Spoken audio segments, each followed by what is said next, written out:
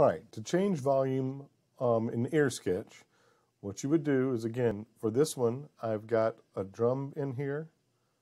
Okay, then I've got my fit media that's got it on track 1, starting to measure 1, ending to measure 8, and it sounds like this. Okay, so if I want to make the volume of that lower, well, I'm going to come down here at the bottom of my screen. I'm going to go ahead and create another section called Effects. I'm going to use the command set effect. Do open parentheses. I'm going to do it on track 1. Then I need to have volume and gain in all caps, and then I'm going to set it at -20. So if I rerun, you see now I've got this volume gain below on my track 1, and it sounds like this.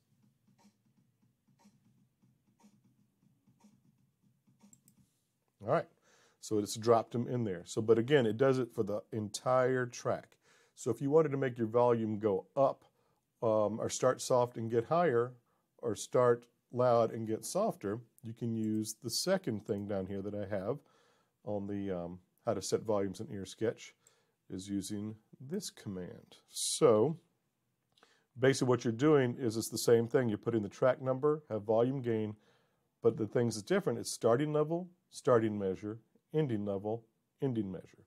So in this one, what I'm going to do is start it at -60, which again is the quietest I told you can make it in measure 1, and bring it up to 0, which is what it sound is when you just put it in there, in measure 3. So if I add that line in,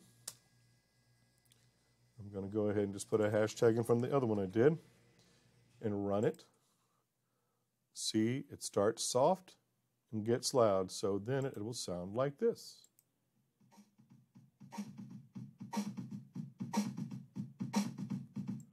Okay?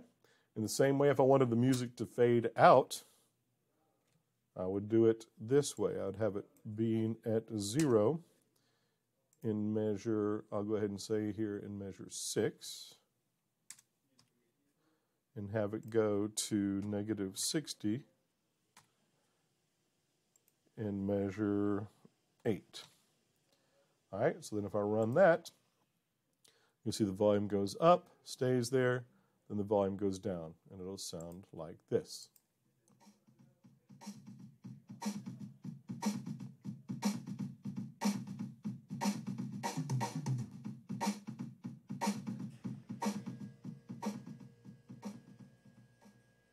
All right, so that's again how you change the volume for an entire track, or how you make the volume start soft, get louder, or how to make the volume be loud and get softer and fade away. So it's a fade in or a fade out are those two other options. Hope that helps. Let me know if you have any questions.